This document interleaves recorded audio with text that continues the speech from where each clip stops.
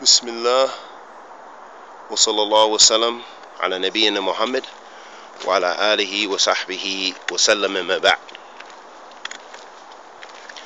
Ibadah, worship of Allah subhanahu wa ta'ala, is built upon two pillars, two foundations, which we should all know as believers in Allah subhanahu wa ta'ala.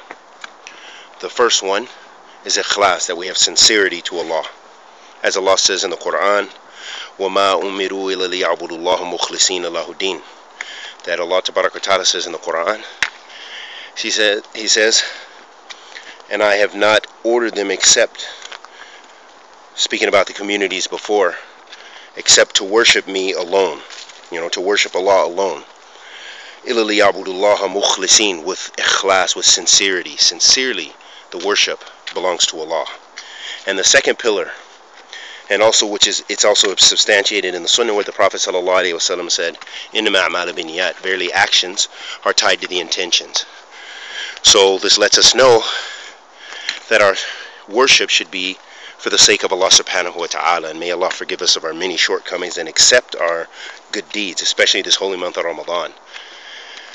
The second pillar is mutaba', is that you're following the Sunnah of the Prophet ﷺ, whatever deed that you're doing. Any deed which has to do with worship, any which way you're trying to come closer to your Lord subhanahu wa ta'ala, it should be built upon those two pillars. As the Prophet ﷺ said, alaykum bi sunnati wa sunnata khulafa rashidin. It's upon you my sunnah and the sunnah of the rightly guided, the four rightly guided Khalifate, meaning Abu Bakr, wa Umar, wa Uthman, wa Ali, radiyallahu ta'ala anhum ajma'in. And Allah subhanahu wa ta'ala says, وَأَطِيعُوا اللَّهَ وَأَطِيعُوا الرَّسُولَ, and follow Allah and follow His Messenger, alayhi salatu wasalam. So that lets us know that when we fast, when we pray, when we supplicate, when we